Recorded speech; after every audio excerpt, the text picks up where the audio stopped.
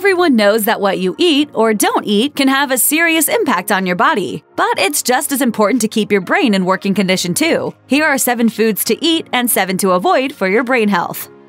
There are many reasons to switch from processed white grains to whole grains, and it isn't just because a diet rich in whole grains may help prevent type 2 diabetes, heart disease, and certain cancers of the digestive system. Whole grains may also be good for your brain. A University of Minnesota review found that grains in general provide energy-hungry brains with an important source of glucose. Contrary to what you might have heard from the Atkins people, carbohydrates actually do have health benefits. They're good for your brain because they contain antioxidants and other compounds that help keep inflammation in check. That's important since inflammation can cause damage to your brain over time, and that can lead to age-related brain disorders and neurological diseases. Whole grains in particular are especially good for you because they don't give your brain a big sugar rush like refined grains do, and they contain much more fiber and brain-healthy nutrients than their refined counterparts. For every one thing you should be eating, there are usually plenty of equal and opposite things you shouldn't be eating. You may not be super surprised to hear that processed meat is one of them. If you're concerned about your brain, it's officially time to give up your lunch meat and sausage habit. Oh no! Oh yes, cured meats contain N-nitroso compounds, which are associated with a higher risk of developing brain tumors. To be fair, you might be able to eat some cured meats if you make sure to also eat fruits, vegetables, and foods rich in vitamin A, which could have a balancing effect on your brain. But that doesn't change the fact that eating a lot of processed meat is also potentially associated with an increased risk of dementia. Like everything in life, you need to take that meat in moderation. In the lab, raw leafy greens have been shown to reduce neurodegeneration in aging rats. A 2005 study in experimental neurology found that rats that ate spinach had fewer obstructions of blood supply in their brains. And cruciferous vegetables such as broccoli, cauliflower, Brussels sprouts, and cabbage are brain healthy too. A diet high in these vegetables may help reduce oxidative stress, which is what happens when the balance between free radicals and antioxidants gets out of whack. Oxidative stress can destroy the nutrients and other chemicals your brain needs for healthy functioning, and it can even cause physical damage to nerve cells. Over time, this kind of havoc can lead to Alzheimer's disease. Additionally, a 2018 study published in Molecules found that the isothiocyanates in cruciferous vegetables can help prevent the growth of cancer cells in the brain and elsewhere, so Alzheimer's prevention isn't the only reason you should eat your greens. As the years go by and science becomes clearer, some foods will inevitably fall in and out of favor with dietitians. But one food that's remained pretty steadily in the unhealthy column is sugar, much to the dismay of sweet-loving American palates. A 2018 study in the Metabolic Brain Disease Forum found that after only a few months on a high sucrose diet, mice developed an early-stage brain disease similar to Alzheimer's. Researchers described spatial memory deficits and increased despair in their subjects. Likewise, research published in Current Opinion in Clinical Nutrition and Metabolic Care noted the connection between type 2 diabetes and Alzheimer's disease. Insulin resistance is associated with high-sugar diets, which is one of the features of both Alzheimer's disease and type 2 diabetes, so reducing the amount of sugar in your diet isn't just something you should be doing for your brain, but for the rest of your body too. Some adults never grow out of hating vegetables, and if that's you, never fear. You can also eat berries to help ward off diseases of the aging brain. Blueberries in particular have been noted for their ability to fight oxidative stress and inflammation. The authors of a 2012 study even suggested that a diet high in blueberries may be able to reverse neuronal aging, just in case you want to put off eating healthier until the very last minute. Probably not a great idea though. Blueberries contain polyphenolic compounds that function as antioxidants, which means they can help combat those free radicals that are messing things up in your brain. The same 2005 research that studied the brain health of rats who ate spinach also found that blueberries had similar benefits, including fewer obstructions of blood supply in their brains. If you're not into blueberries, don't worry, because there are other brain-smart berry options out there. Strawberries may also help slow cognitive decline, and raspberries have similar properties. It's all good. Most of us understand that there's a negative relationship between chronic alcohol abuse and our health. People who abuse alcohol may develop a whole host of both short-term and long-term health problems. But there is also a growing body of research that links overconsumption of alcohol to brain damage. One study in molecular neurobiology even linked ethanol to an increase in neuritic plaques in the brains of laboratory mice. It's worth noting that some studies have also found that moderate use of some alcohol, like red wine, may have a protective effect, though the ingredient most associated with this effect is resveratrol, which is also found in unfermented grapes. So you don't need to drink red wine to get the protective effect, though it's arguably more exciting than just eating grapes. Chin chin.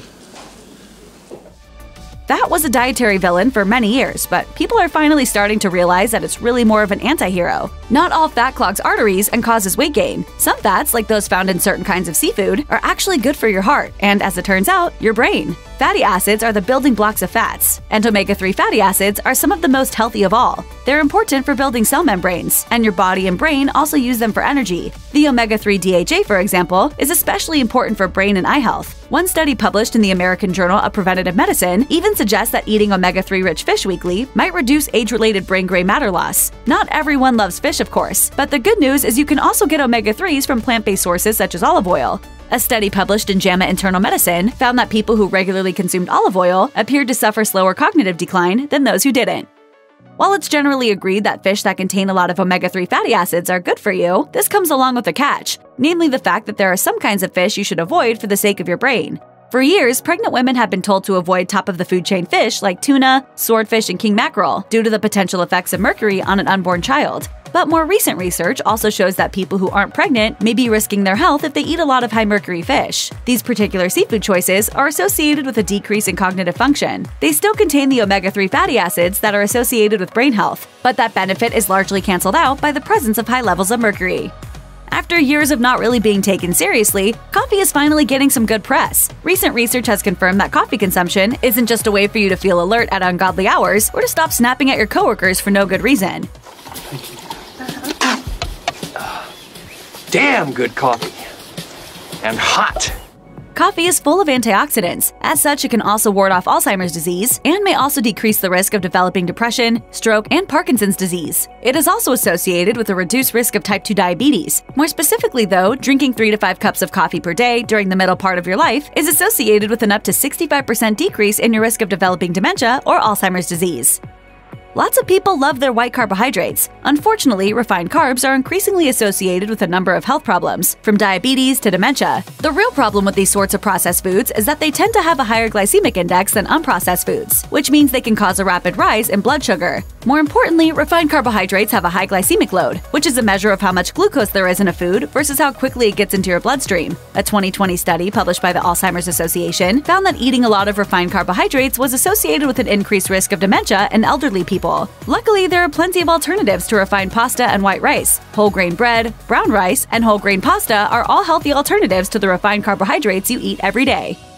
Dairy is another one of those foods that has suffered from years of bad press, especially full-fat dairy, which contains a lot of saturated fat. But a 2018 study found that full-fat dairy actually has a lot of health benefits. Plus, it doesn't seem to contribute to an increased risk of cardiovascular disease. So that's good news, but what about brain health? Well, according to a 2014 research published in the American Journal of Clinical Nutrition, older adults who consume a lot of milk and cheese had higher cerebral concentrations of glutathione, an important antioxidant. Patients suffering from neurodegeneration have a notable absence of glutathione in their brain tissue too, so dairy could just help in that regard. If you're still a bit iffy on drinking full-fat milk, that's okay. There's plenty of evidence that low-fat dairy has cognitive benefits too.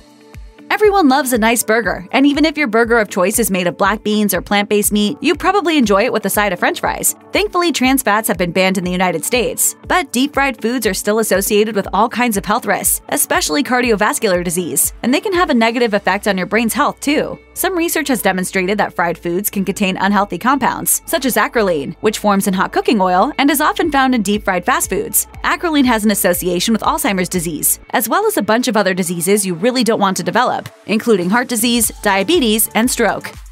Not everything that has to do with the health of your brain is about preventing Alzheimer's and other forms of dementia. Certainly, if you're lucky enough to live into your 70s, 80s, and beyond, you'll want to be able to draw on a good amount of cognitive power. Well, good news! A 2011 study published in the Cambridge University Press found that a diet that includes walnuts may improve the inferential verbal reasoning skills of even healthy young adults. Other studies have found an association between walnuts and improved working memory in elderly patients. So adding these nuts to your diet now and in the future might be a good idea. If you're not super keen on walnuts, then you're not totally out of luck. A study in the Indian Journal of Pharmacology found that almonds might also have the ability to reverse cognitive impairment, and other less well-studied nuts are likely to have similar benefits. Tofu has long been touted as a great meat substitute, despite it not really tasting anything like any kind of meat. Still, it shows up in a lot of vegan recipes, mostly because it contains a lot of protein, which can be hard to incorporate into a vegan diet. Unfortunately for tofu lovers, though, a few studies have linked overconsumption of the soy-based product with cognitive decline late in life. According to one study published in Kargar, elderly Indonesian subjects who ate a lot of tofu scored poorly on a memory test. Interestingly, the same effect was not noted with subjects who ate a lot of tempeh, another soy-based food. Researchers hypothesized that tempeh, which is fermented, contains plenty of folates, which may help balance the potentially harmful effects of phytoestrogens. Want to keep that brain healthy? Temper that tofu with tempeh. Check out one of our newest videos right here. Plus, even more Health Digest videos about your favorite stuff are coming soon. Subscribe to our YouTube channel and hit the bell so you don't miss a single one.